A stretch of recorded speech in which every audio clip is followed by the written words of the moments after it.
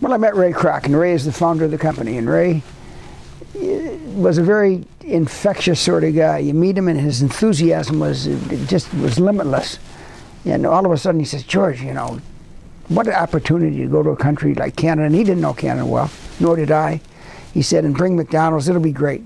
And I scraped together $70,000 and moved to Canada, not knowing a soul, and opened the first restaurant in London, Ontario. And people say, did you open in London because it's a great test market? And the answer is, well, I'd like to think it was a great test market. The truth is, I got a landlord who would build a store for us. And that's the only reason we went to London, Ontario. And we had a party after the opening of the first store, and Ray Kroc said, well, everyone wants to be a millionaire. George, why don't you sell back the rights that I gave you for Eastern Canada, and I'll have a check for $1 million on your desk tomorrow morning. And my dad said, is he kidding?